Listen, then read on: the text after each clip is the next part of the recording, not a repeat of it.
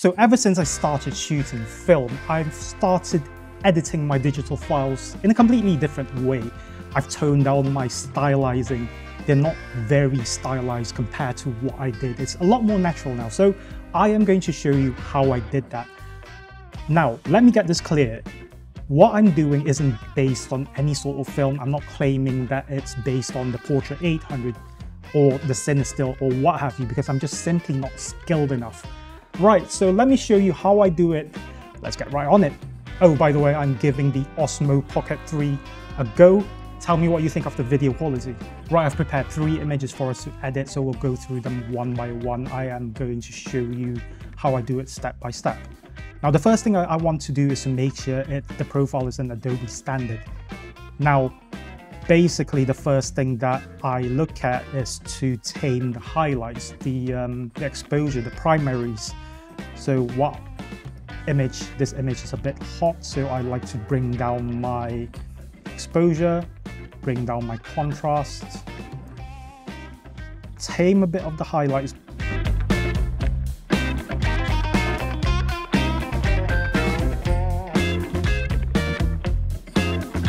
You seldom see highlights clipping on film scans. Bring up the shadows a little bit.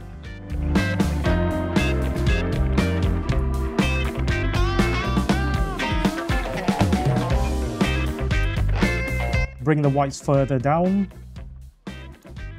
and increase the blacks a little bit.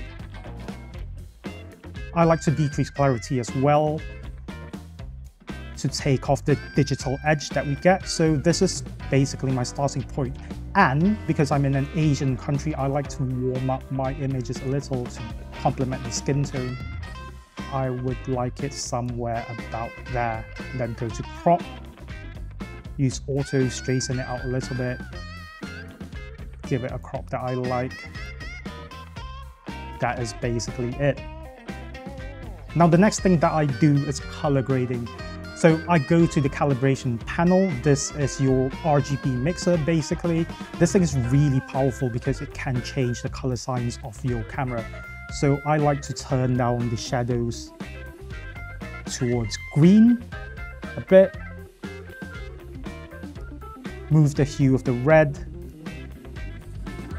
and decrease the saturation of it. And then turn down the saturation on the blue primary. Somewhere about there.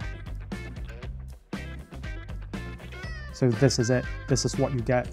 This is before, this is after. Right, we're going to skip this panel entirely because I would use this for low light photography. It's a look that I'm still developing, so I'm not going to show it here, but we'll go straight to the tone curve, which is right here for me. So the first thing I do is to give it a bit of color contrast. Put a point here, put a point somewhere right there. Bring up the highlights a little bit, tame the reds a little bit. Bit of color contrast right there. The trick is you can right click this, you can copy channel settings, go to greens, and you can paste channel settings, go to blue and do the same. So there you go. This is what I changed. Gives it a lot of a richer color and what have you, but I find that the shadows are too dark, are a bit too rich, so I would increase the shadows from right here. So there you go. Now, because it's film, because I want to limit the bandwidth, I want to limit, and next, I really like to limit the highlights so I don't blow it out. I bring it down a little bit. That's all right. And then lift up the shadows a little bit, somewhere about there.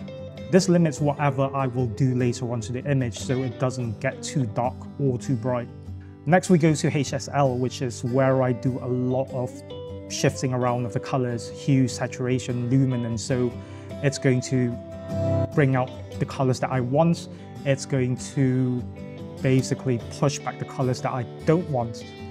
Right, so what I normally do is to shift the reds towards orange a little bit. Bring the hue of the orange down, somewhere about there. And then bring up the yellow a little bit. Green, I want to shift it towards turquoise a little bit. Right there. Aqua, or shift it a bit up. Blue needs to go down a little bit. Push up the purple a bit and push up the magenta a bit. So this is what it's doing.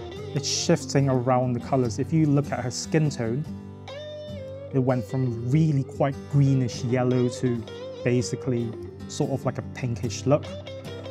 And then I play around with saturation because it's a bit too red. I'll bring down saturation of the red a little bit. Turn down orange as well. Turn down yellow. I want to get rid of the green here as much as possible. There you go, that looks a lot better to me. And the aqua as well.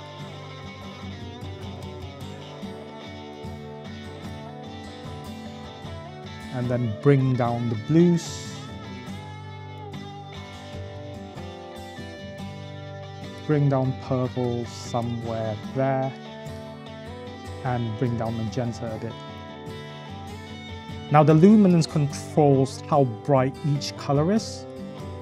So red, I want to brighten the red a little bit. Brighten orange as well for skin tone. Decrease a bit of yellow. These boxes are really annoying me. Decrease the green. Aqua and blue are fine. Increase magenta and increase purple. Purple and magenta, sorry. Right, so that's what you get. So this is before, this is after. It's a slight change, but you can see it in the boxes as well. Here you go. Gives it a bit of desaturation. Next, I want to go to grain. I'll push up grain quite a lot, somewhere about 40, to give it more of a film look. So basically, we went from this to this really quickly. Right, the last thing that I would do is to increase the saturation a bit globally to give some richness in the color, and then warm it up a little bit to what I like. Now we can stop here, but then I like to take things a little bit further and do a lot of masking. Why do I do masking? Because I want to draw the eye of the viewer towards my subjects a lot better and to dramatize my photographs. So what I do normally is to take a linear gradient, find where the shadows are, pull something from the bottom, and then you want to subtract your subject.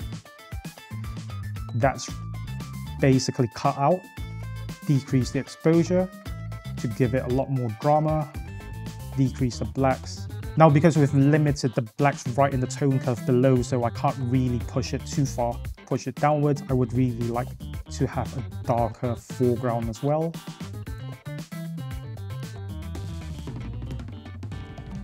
Decrease the black as well, and this bit as well.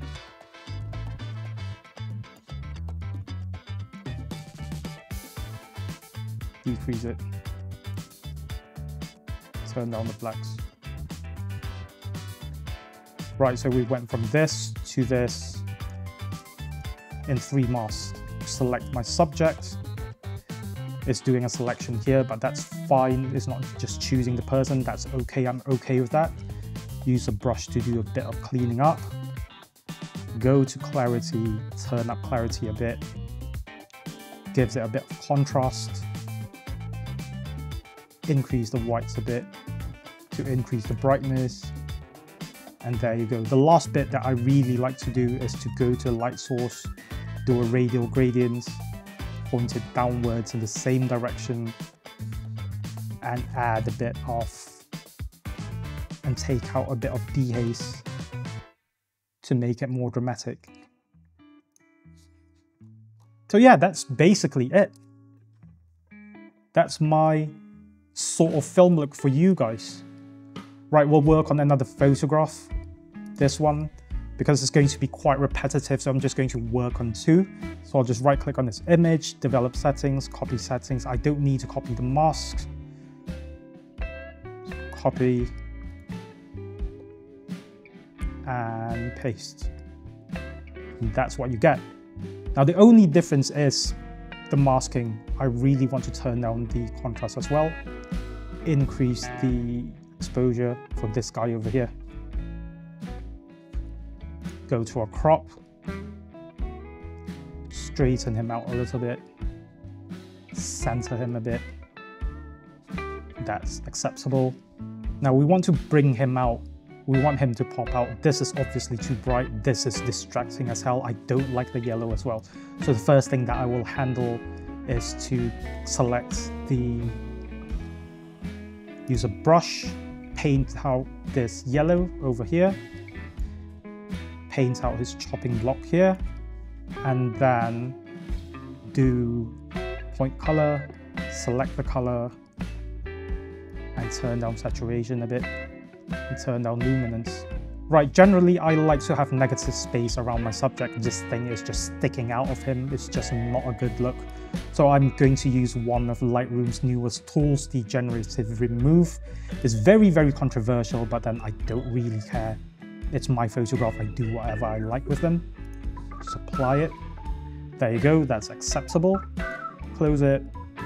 And then I would go to select people. Let's see if it detects him as a person. Lightroom has problems detecting people sometimes, and it does this time. So yeah, happy days.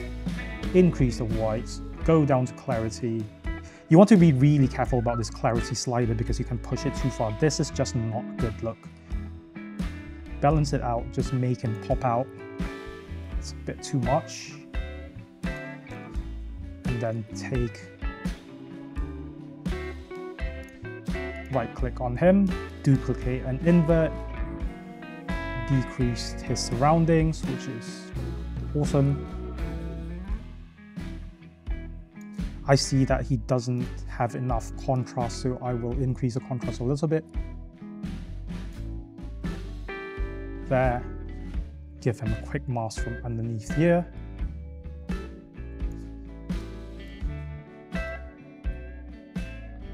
Decrease the exposure, decrease the blacks as well.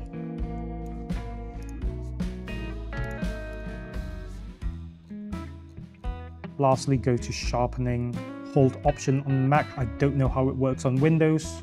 Hold Option and just mask out your sharpening. That is awesome. And then we can actually increase the exposure a little bit, increase a bit of contrast. I think I've overdone exposure on him, so I want to decrease the whites a bit, increase contrast a bit to make it blend better.